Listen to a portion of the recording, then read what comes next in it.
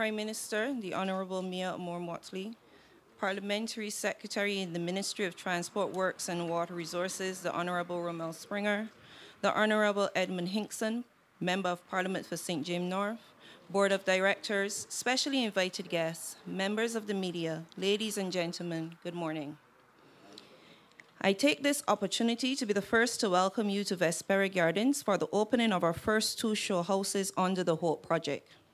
Here at Vespera, we'll be constructing 152 houses in 2 phases. Phase 1 will comprise of 90 houses made up of 49 2-bedroom houses and 41 3-bedroom houses. Phase 2 will comprise of 62 houses made up of 29 2-bedroom houses and 33 3-bedroom houses.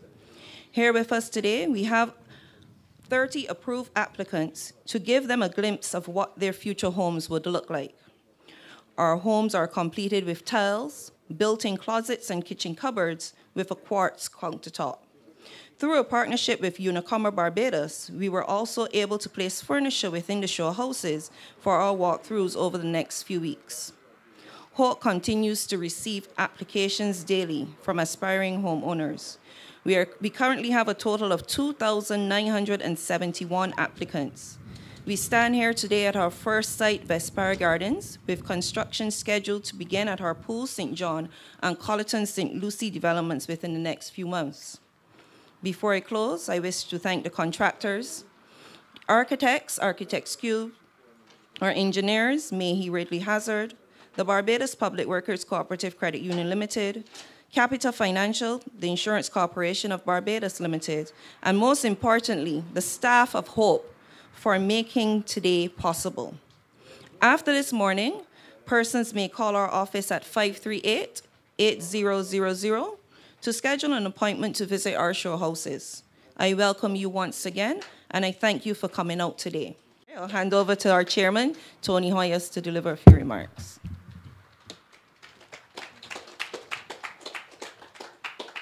Thanks, Tamara, and welcome to everybody. Prime Minister, thank you for coming. And we are going to open the 2. The Prime Minister has agreed to open the 2 show units for us today, 2 2-bedroom units. And next month, we'll open a 3-bedroom show unit. And there's a number of persons here who have qualified for loans. And we've invited them to come and take a sneak peek. From here on out, every Saturday, we will have show units open to the public. As Tamara says, this is approximately 155 units we want to build here. Although we are contemplating, we are actually in the design phase now of bringing in some townhouses because those will add to and allow us to increase the density of the area, and they also meet a different, it expands the offering. Some people like the idea of a townhouse, slightly bigger, with living, dining downstairs and bedrooms upstairs. When we finish this, not when we finish, we've already started clearing land at Pool in St. John, where we have a proposal for 201 residences. That infrastructure work has started 2 weeks ago.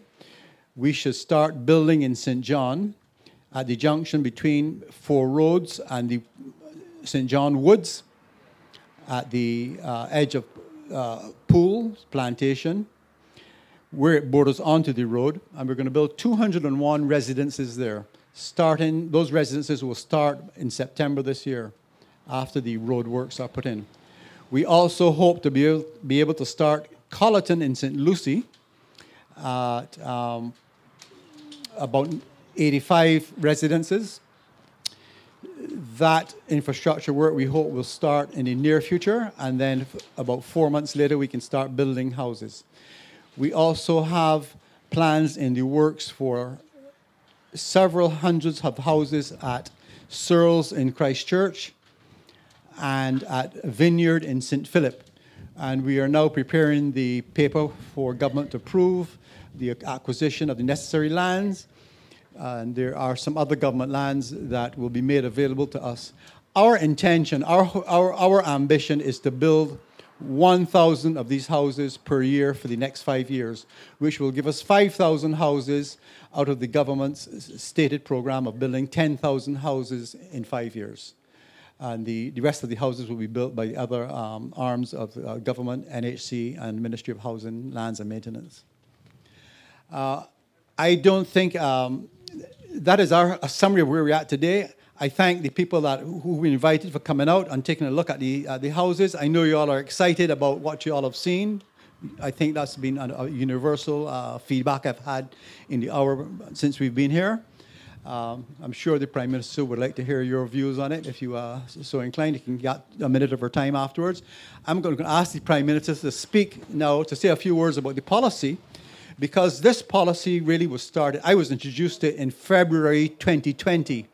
I was asked to come to a meeting of the government's Economic Council down in Bay Street, and they said, we want to build, and this is what we want to do. We want to build houses that can be sold at the same amount of monthly payment as they're paying in rent, which was somewhere between around $800 for a two-bedroom house and $1,000 for a three-bedroom house. And the Prime Minister later told me, reduce the transaction costs, the legal fees, the valuation fees.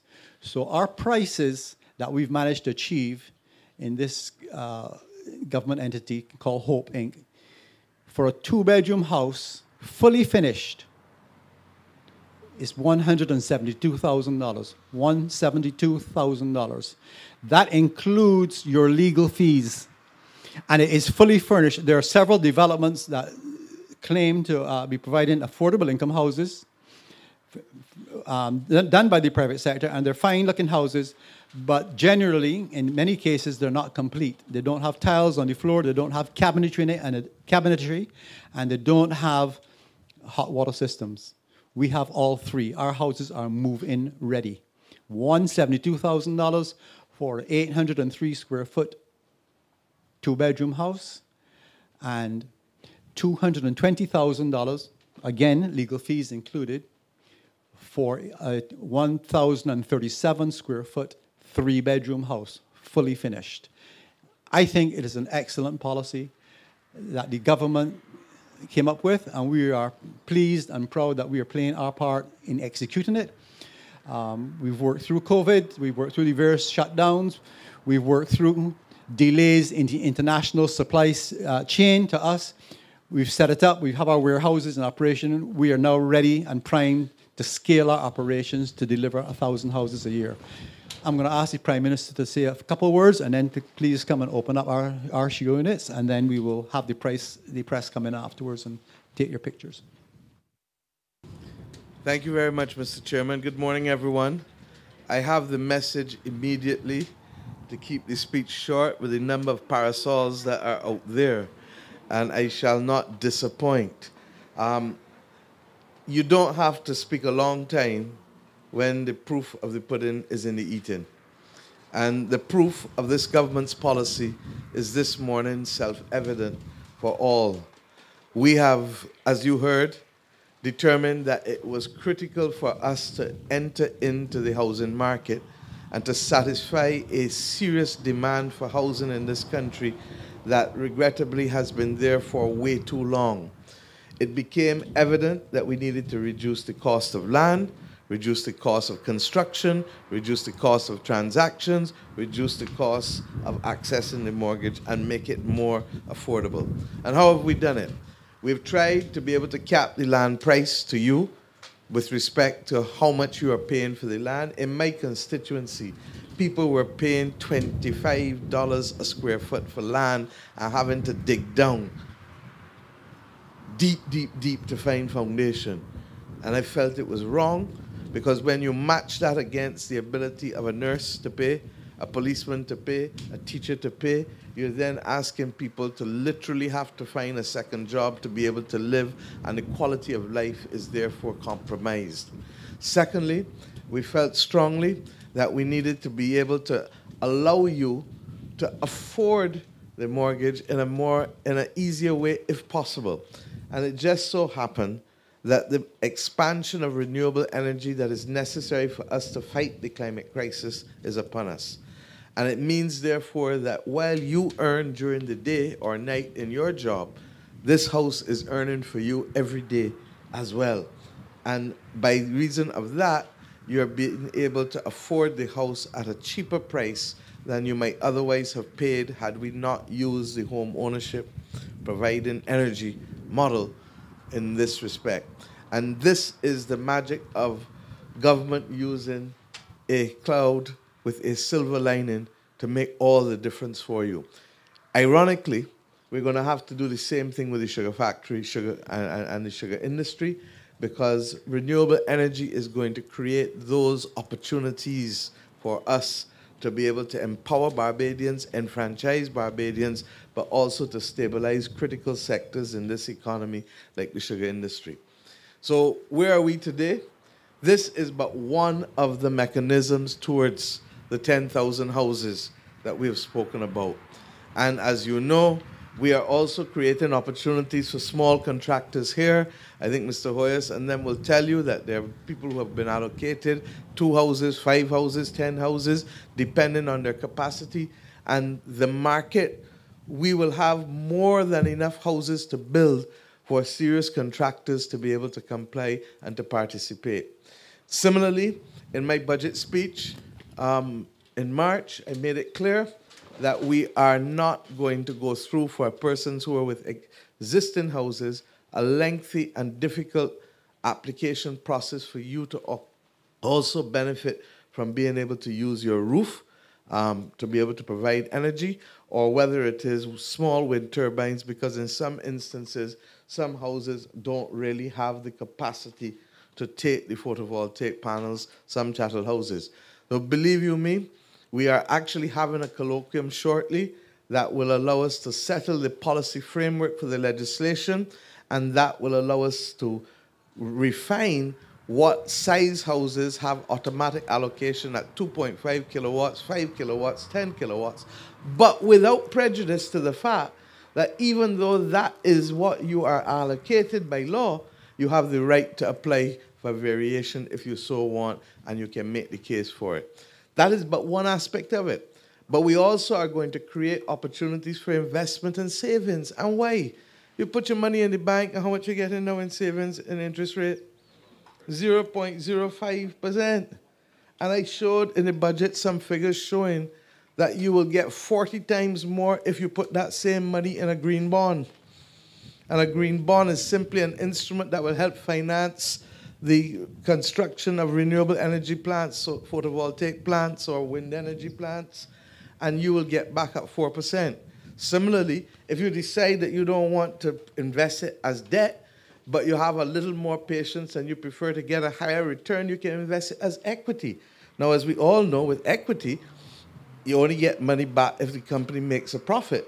But the truth is that because renewable energy is going to have to be so critical to supplying electricity for us instead of fossil fuels, the chances are very good with respect to the rate of return, which is why everybody is running for it. My own perspective is that we will not have enough savings in Barbados in any event on our own to finance the transition that has to be financed between now and 2030. And that even with all of the savings that we have, we're still going to need regional and international capital to help us do the transition. I haven't spoken about the battery investments as well, because as you know, unless we have batteries, these panels will just dissipate the energy that it generates. And what you want is for the energy to be stored and then transferred to the grid in a way that makes it efficient for us to use it.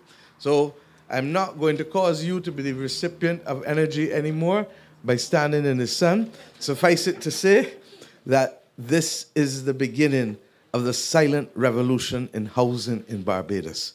And to the nurses, and to the teachers, and to the police, and to the admin officers, and to the others, whether you are gas station workers, whether you work in supermarkets, at whatever level, if you're senior and upper middle income, there's something for you in the Hope Project too. We have set it at 3 different levels to be able to meet the needs of all income brackets and to be able to make it easier for you to own it. And why? At 19 years old, I was a student in London paying rent, and I learned then that rent is dead money. From the time the money leaves your pocket, it is dead. You take that same money and you spend it in a mortgage, you're getting back equity, you can go back and borrow on the asset, go back and borrow on the house 5 years, 10 years, 12 years from now. You need some money for education, you need some money for another investment, you need some money for a business, you need some money for healthcare. It is yours. Why would you take the same money and put it in rent? And I end on this point because that is a point that Mr. Hoyas engaged us in February 2020. We do not want people paying rent as far as possible in this home ownership democracy. And if we are going to make sure that it happens, then we need to create the environment, which is what we've done. So my friends, let this be just the appetizer to what is to come in this silent revolution. Thank you and God bless you.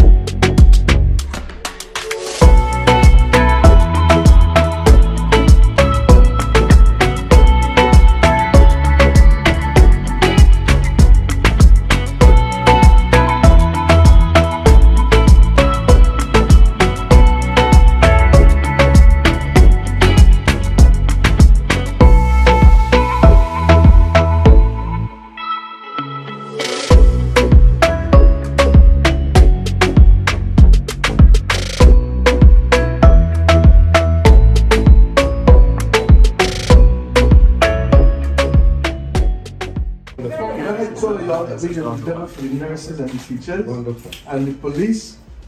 You can't have a person at $2,800 a month, $2,000 a month buying land at $20 a square foot. Exactly. But then nothing left to do. And the other reason we're doing this is that there must be a standard, a minimum standard for housing in this country.